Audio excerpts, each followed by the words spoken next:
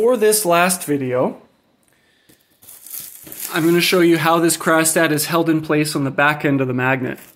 We've got this, what is it, letter C or letter U shaped mounting plate with a long vertical line to another plate that this cryostat sits in, and then we've got a stop here that holds the rounded surface of the cryostat against this mount, holds it down, and one on the other side as well. So what we have to do, first of all, is we have to take these off. Okay, I'll take one of them off so you can see what it looks like. It's a real pain in the butt to loosen them. But this is also a 5mm. So we get our 5mm in here. Let's see if I can actually reach it at this angle. Might have to change. Yeah, it's not long enough at that angle, so we have to go in this way. Of course, this vacuum hose is in the way.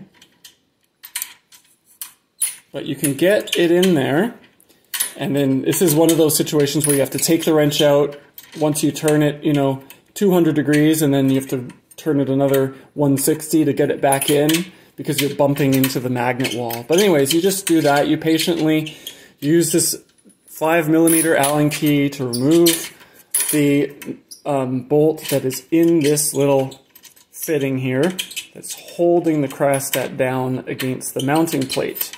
Okay, and like I said, there's another one. Let's see how far I've got it. Oh, I've got it far, but not far enough. The other side has the same thing.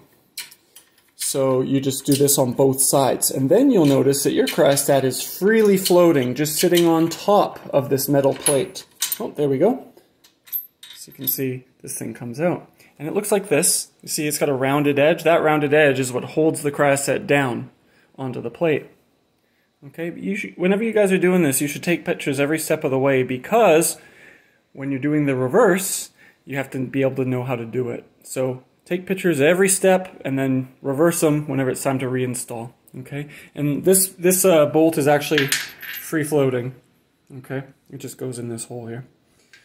Okay, the next thing you have to loosen is these two bolts. Okay, these two bolts push this C-shaped bracket or U-shaped bracket really tightly bite into this mounting, this beam here. It mounts into that beam really tightly. So this is where the big boy comes in. I think that was it was either an 8. Yeah, I think it was an 8. So this guy goes in here. Turn that, loosen that. Okay, loosen them. They don't have to come all the way out. They just have to be loose. No longer as tight as they currently are. And you'll see why in a second, because what you're actually doing is you're going to remove this back plate entirely. So it's no longer going to be a C-shaped or U-shaped mount.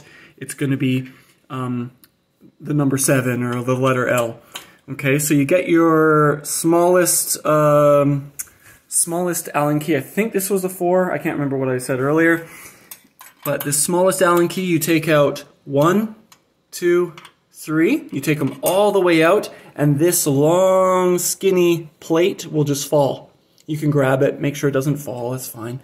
All right, but this plate is what's making this mounting bracket tightly bound to this, this beam here. So once you remove that, then you really got a kind of a tentatively static situation. Hopefully it doesn't fall while you're dealing with it, but you'll want to have lots of people around. Obviously, this hose will already be disconnected, and according to you, you're going to actually disconnect these hoses, although to move this cryostat, you don't need to remove these hoses. You definitely should remove this hose, though. And then when it's time to remove it, you get one student on the front side of the magnet. You get another student right here. Get low, bend their knees, don't bend your back. You don't want to hurt any backs here. And you have them support this weight. This is where most of the weight of the cryostat is, this body right here, okay? So they get under it, crouched low, they get under it. The student in the front lifts up, and then they both gingerly and carefully kind of move this cryostat backwards, straight back, okay, until it's clear of those two pole caps in the magnet. Once it's clear and it's right about here, then you've got to gingerly tilt it and slide it out, okay?